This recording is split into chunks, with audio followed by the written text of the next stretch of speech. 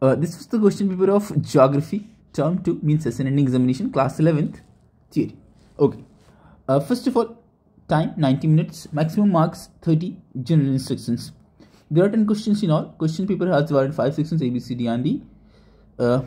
Marks of all questions are indicated against in the section A, 1 to 3, type 1, attempt 3 questions. B, 4 is code based question, source based question. C, 5 to 6 are short answer based question. D, 7 to 9 are long answer question. E, number 10 is a map based question. So let us start now. Question 1, section A. What is semi-diurnal tides?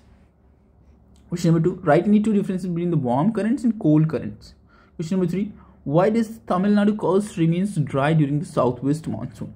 Or on the basis of actual forest cover, in how many categories have Indian states have been divided?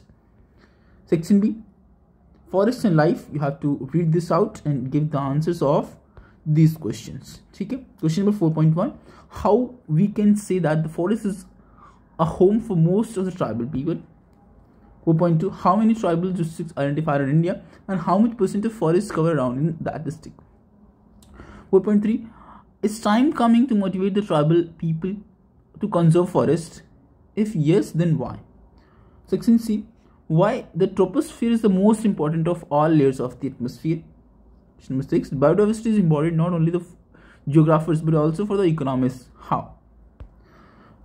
Section D, discuss the process through which Earth's atmosphere system maintain the heat balance.